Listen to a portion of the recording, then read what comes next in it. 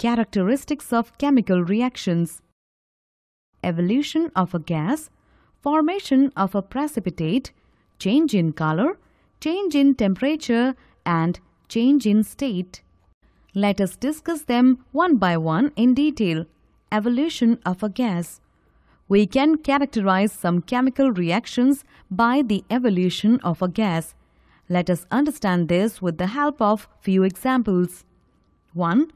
When zinc granules react with dilute sulfuric acid, bubbles of hydrogen gas are produced.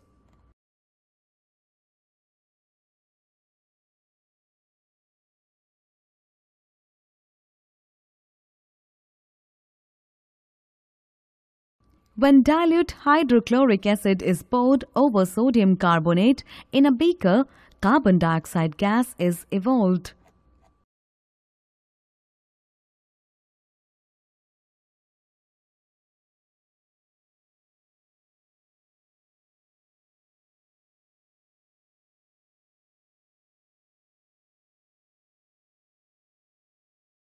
Now we will discuss about second characteristic, that is, formation of precipitate.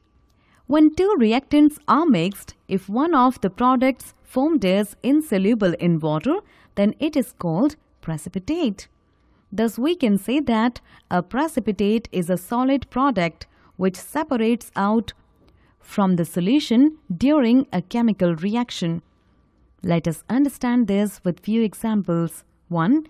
When potassium iodide solution is added to a solution of lead nitrate, a yellow precipitate of lead iodide is formed.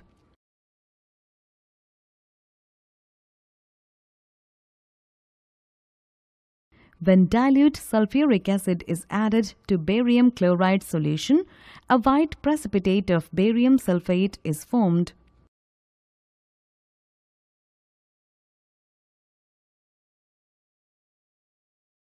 Now we will discuss the third characteristic, that is, change in color.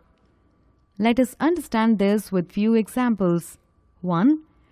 When citric acid reacts with potassium permanganate solution, the purple color of potassium permanganate solution becomes colorless.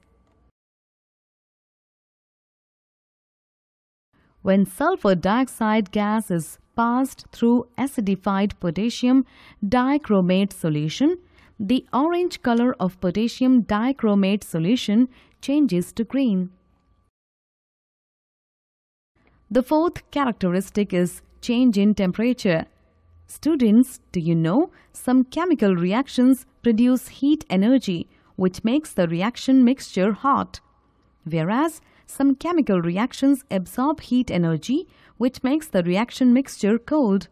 So when we talk of change in temperature, it can be rise in temperature of the reaction or fall in temperature of the reaction.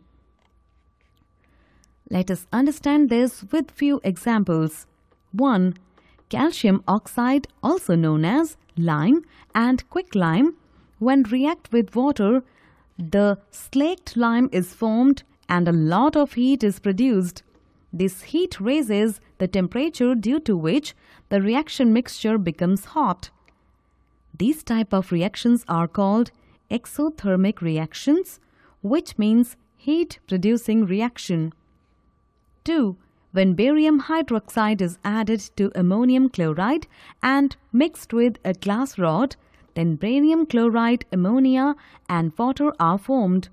A lot of heat energy is absorbed, due to which the reaction mixture becomes very cold. It is an endothermic reaction, which means heat-absorbing reaction.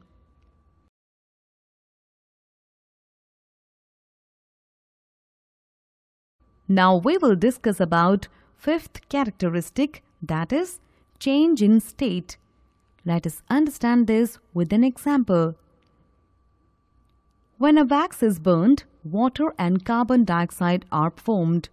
In this example, you can see that wax is a solid, water is a liquid, whereas carbon dioxide is a gas. This means that during the combustion reaction of wax, the physical state changes from solid to liquid and gas.